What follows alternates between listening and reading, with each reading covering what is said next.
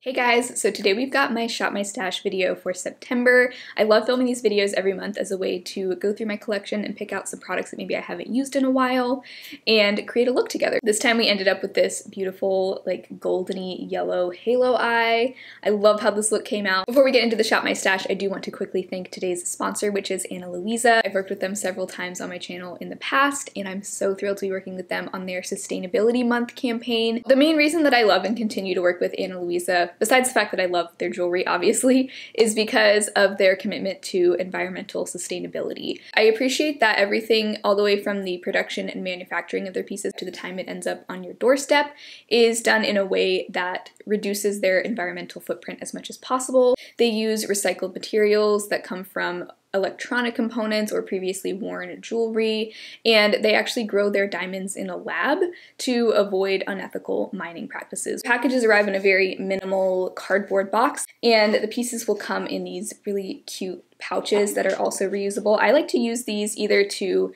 travel with the jewelry to keep them protected, or I sometimes reuse them to wrap other gifts. So many great things that just make me feel good about wearing their jewelry, on top of the fact that I just love their pieces and their great quality. So today I've got on 3 of their rings. The first ring I have on is their poppy ring. This actually perfectly matches the poppy earrings that I've had for a while, and I've just been eyeing this one for a while. I've seen a lot of other people wearing it, and I'm just really happy to have my hands on it now, or rather, have it on my hand. Next, I've got the rope slim ring, which is this beautiful, sort of ever so slightly chunky, kind of vintage ring. I feel like this is the kind of ring that just kind of elevates whatever I'm wearing and makes me look a little bit fancier. And then finally, I've got on the Haley ring. I've come to really love rings that have a very thin, dainty band like this. I just think they're so delicate and beautiful. And I love the kind of unique open design on this one. And this one is nice. It comes in a few different sizes, but you can also adjust it so you can kind of switch up how you wear it just depending on your mood. So today I'm wearing it as a midi ring, but I've also worn it on my finger like this. It's also beautiful for stacking with other rings, so very versatile. So if you are interested in checking them out and maybe adding some nice new pieces to your jewelry collection, I do have a 10% off discount code, and I will link them at the very top of the description box for you. So thank you so much to Ana Luisa for sponsoring today's video. Always a joy to work with them. Let's go ahead and get into the Shop My Stash. All right, so this time I actually want to start with picking the palette and kind of work our way up. Normally I start with like base products and work my way down, but I figured I'd switch it up this time. So in this drawer I have some more kind of like drugstore palettes. You know what's immediately jumping out to me is my E.L.F. Earth and Ocean palette, because I just talked about this in my best palettes for fall video, and I kind of am in the mood to make a look with this palette because I feel like it's been a little while since I have. So I'm thinking a look with some of those yellowy golds would be really pretty. So let's pick this for the palette this time. And I think I'll just stick to that for my eyeshadow. And then in this drawer, I have high-end palettes. I feel like I've been using a lot of these recently, so I just want to switch it up and do something different. For the lip, I'm going kind of goldeny yellow on the eyes. My inclination is to lean towards a nude shade, or should I go deeper, more bold? Or what about a red? I feel like a red would be pretty with like a yellowy gold look. This is kind of a warmer red from Clove and Hallow. It's the shade Fiesta. Sometimes I do like to pick a couple of options just in case, because sometimes the look can go in a direction I wasn't expecting. I've also been using this shade Nectar from E.L.F. a ton lately. It's a nice kind of peachy, warm, slightly deeper nude for me. All right, I'm gonna go with these two as my options, Nectar from E.L.F. or Fiesta from Clove and Hallow. I think one of those should work. All right, in this next drawer, I have powder cheek products and face powders. So for my face powder today, I don't really care too much. I think I might just use my Project Pan one, which is in my top drawer, just because I wanna use this up, so might as well use that. Any other Project Pan items I wanna grab? I'll come back to this drawer at the end. All right, let's see, for highlighter, and I also have a separate drawer with cream cheek products, so I'm trying to decide whether I want to go cream or powder today. I do feel like once we get into the fall, I do start to get a little bit more into powder products for some reason, but cream is always nice too. This is the one we used in my last Shop My Stash, so I won't pick that one. You know what I feel like I haven't used in a while is this from Uoma. I just haven't been contouring much, but this is a contour and highlight stick from Uoma, and I love this. So this could be my contour and highlighter. I think that would be good. I have the shade White Pearl. Thinking something a little bit more on the warm side. I do really like this All Good blush in Coral. It's a nice, warm, kind of terracotta blush that I think is really pretty for fall. Or this E.L.F. one in the shade Lychee could also be pretty. Let's go powder. I'm kind of leaning towards powder this time. So we've got contour, blush, and highlighter taken care of. I'm trying to decide if I want to do bronzer today. I think I'm going to skip bronzer today and just do the contour because I just feel like both aren't always necessary. And then in this drawer, I've got my base products, concealers, foundations. I want to grab my Uoma Say What Foundation. I have been loving this lately. I feel like I haven't talked about this that much since I bought it, but mainly that's because throughout the summer, I was just reaching for lighter coverage options. This has a bit more coverage, but lately I've been into a slightly fuller coverage look, and this is gorgeous. So I want to use this today. All right, then I've got these concealers. I kind of want to do the Undone Conceal to Reveal palette for my concealer. This has been growing on me quite a bit lately. You can see how there's like 3 separate sections in there, and it's like 3 different levels of coverage you can use. So kind of a cool product. So those are most of the categories. And then in this top drawer, I have just a lot of kind of everyday products. I've got some Project Pan items in here and just products that I use on a daily basis. I do want to grab my NYX Angel Veil Primer because this is in my Project Pan. In case I do decide to do bronzer, I am going to grab my Project Pan Franken bronzer just because I am really trying to use the heck out of this. I'm ready for this to be finished. You know, I may also grab my Project Pan highlighter. This is the Becca highlighter in Champagne Pop because I think this might actually look really pretty with the kind of golden yellow eye look that I'm imagining. And so I might use this instead of the Uoma highlighter. I'll still contour with that, but I might use this highlighter instead. We'll just see. And then products I use every day, my brow pomade, my eyelid primer. Let's see, I'll use my Urban Decay one, my E.L.F. Shape and Stay brow pencil. I've got a variety of eyeliners here. I think I'll probably just do a brown kind of winged out pencil liner, but I just remembered my brown pencil liner is in the freezer. It's a long story. I'll be right back with that. All right, here's that brow pencil. This is in my Project Pan. I need to sharpen this. That's why I had it in the freezer. It helps it sharpen better because this pencil does not sharpen easily at all. All right, and then for mascara today, I think I'm gonna go with let's use my E.L.F. Lash It Loud. I'm just kind of alternating between this and the Ilia one. And then I use the Undone Indie Lash on my bottom lashes. This one is almost ready to go in the empty spin because I've had it open for a while, but this will be one of the last times I use it. And I think that is everything for this top drawer. All right, so there's everything I've chosen. For some reason, I feel like I'm missing something here, but I think this is everything. Let's head on over and apply this to my face. I'm gonna start with my NYX Angel Veil Primer, and I'm just gonna use a little bit of this kind of on the nose and sort of the areas where I have more prominent pores, maybe a little bit on my forehead. You really don't need much of this, so. And then I take whatever's left on my fingers down here. I don't normally film this early in the day, and it's so beautiful, the morning light. It's got that sort of goldeny glow to it. I should film in the mornings more often. I'm normally an afternoon type of gal, but... Alright, so next for this Uoma foundation, I have the shade White Pearl T2W. This is one of the warm tone shades. I think neutral would have been even better, but I think because I have neutral undertones, I can go warm or cool and it works fine. So I just do 1 pump, which is like a pretty small, like pea-sized amount, but that's usually enough for my whole face. It's a little warm for me, but once it blends in, it's totally fine. They were out of stock on a lot of shades when I bought this, but I have some little zit friends here.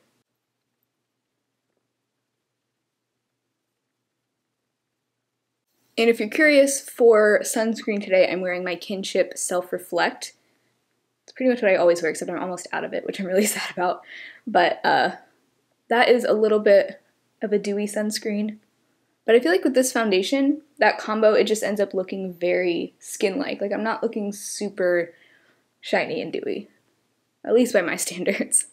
Maybe to some people this is very dewy, but isn't that just beautiful? Like it just looks like skin. And I found that this is one of my longest wearing foundations too. This one and my NYX Born to Glow, those are the longest wearing, so they're good for slightly oily skin or if you just have a long day ahead of you.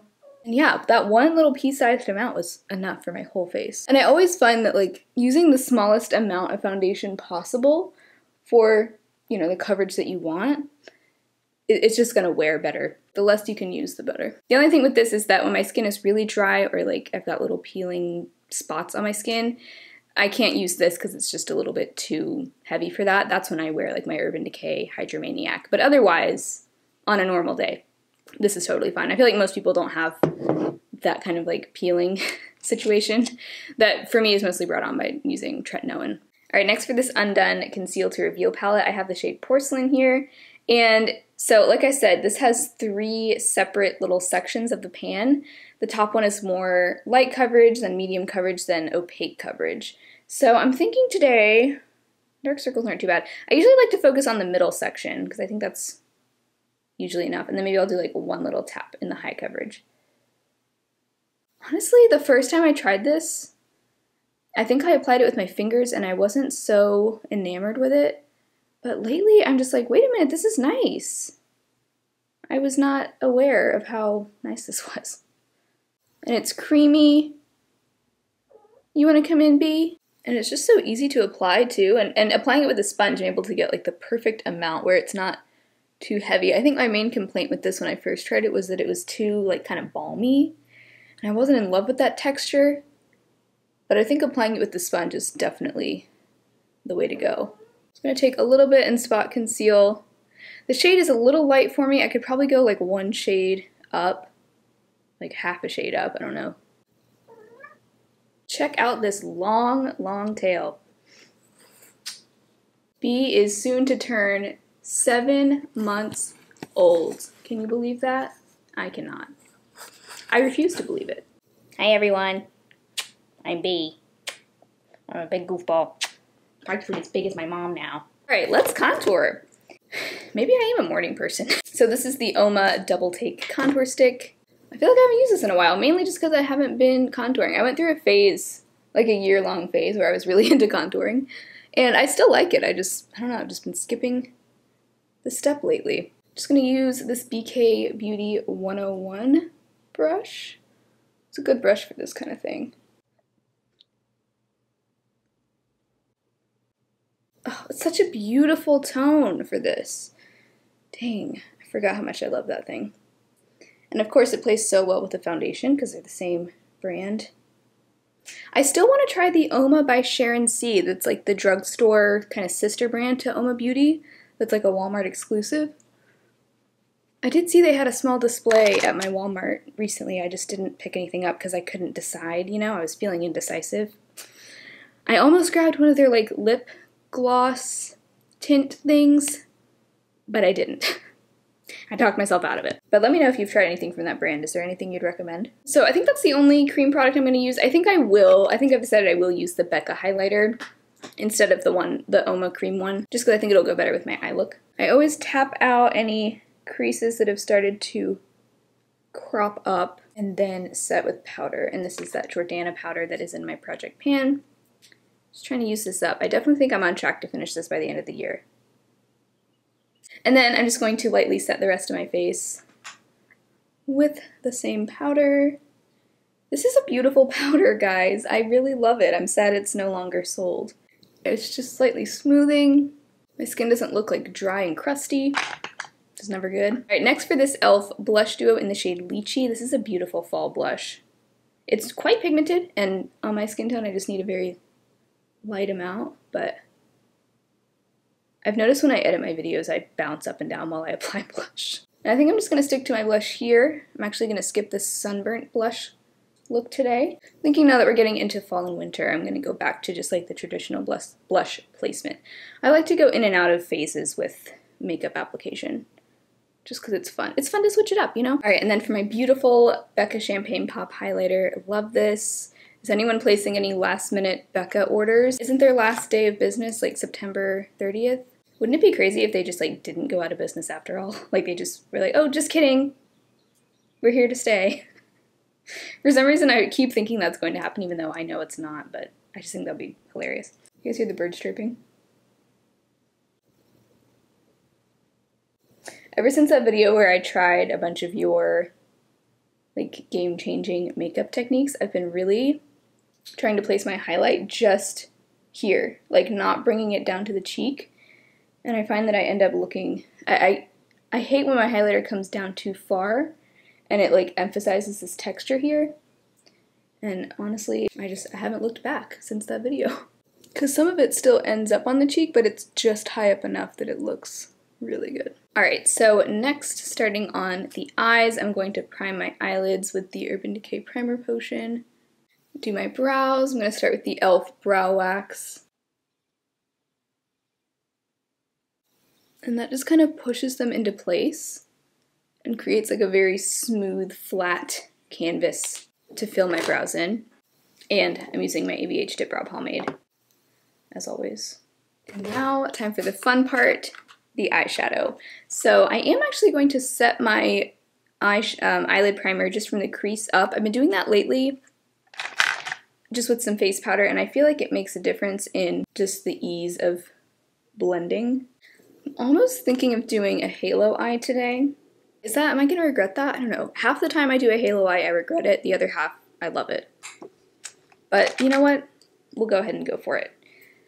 So I'm gonna start with Mojave Mommy, which is this, covering up my whole face, this medium brown shade. And I'm just going to start by buffing that into the crease where I normally would. See how that just basically blended itself out? I've got to start just doing that setting trick more often. I know like a lot of people do that, I was late to the party. And then I'm just going to take that same shade and apply it to my inner and outer corners of my lid. Heidi is having a shouting match with herself out in the hallway. She does this when she is in play mode.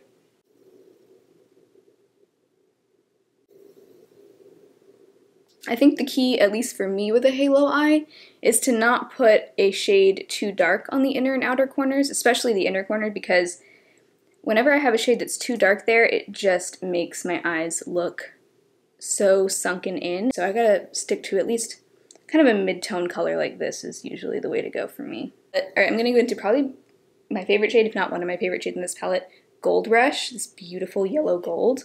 Honestly, this side of the palette, minus the greens, is really what I wanted Urban Decay Naked Honey to be, and I already had that, so it was here all along. Just tapping that on with my finger. Look at how gorgeous that is. And there was a shade like this in Naked Honey, but I actually once swatched them side by side and I liked this one even better. So, alright, then I'm taking that same blending brush and just blending the sides of that to kind of mesh everything together. And then I do feel like I need to go maybe a hair deeper on the inner and outer corner, so I'm actually going to mix Mojave Mommy with Desert Storm, which is a slightly deeper brown.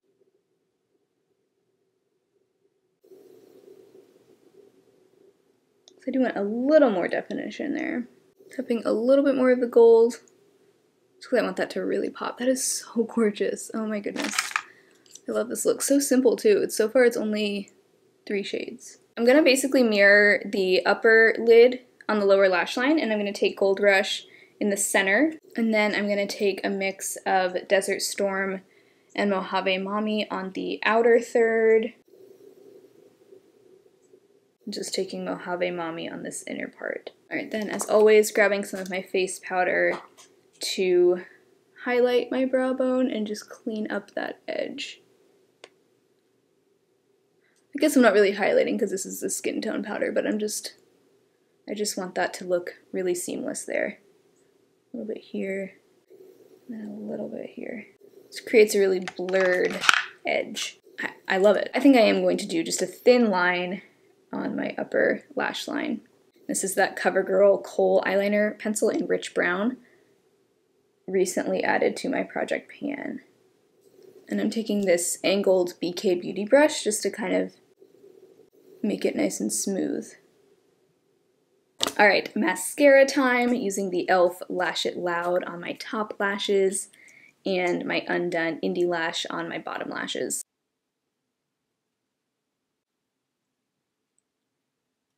Alright, so for the lip, I can't decide if I want to wear the red or the nude. I feel like with this green shirt, the red might look a little too Christmassy. I'm going to try on the nude. This is E.L.F. Nectar.